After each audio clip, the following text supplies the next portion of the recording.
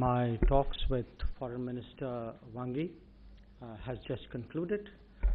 We met for about 3 hours and addressed a broad and substantive agenda in an open and candid manner. We discussed our bilateral relations that have been disturbed as a result of Chinese actions since April 2020. The occasion provided an opportunity to exchange views on major international issues, including Afghanistan and Ukraine.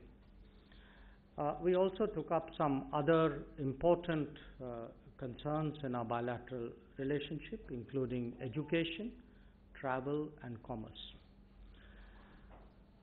Foreign Minister Wang Yi and I have been in touch with each other over the last 2 years, even if we have not visited each other's country.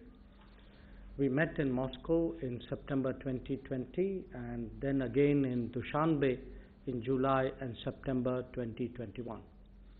We have had telephonic conversations during this period, and the focus of these interactions have naturally been on the situation in our border areas, current situation as work in progress, obviously at a slower pace than desirable. I was equally forthcoming that India wants a stable and predictable relationship, but restoration of normalcy will obviously require a restoration of peace and tranquility. If we are both committed to improving our ties, then this commitment must find full expression in ongoing disengagement talks.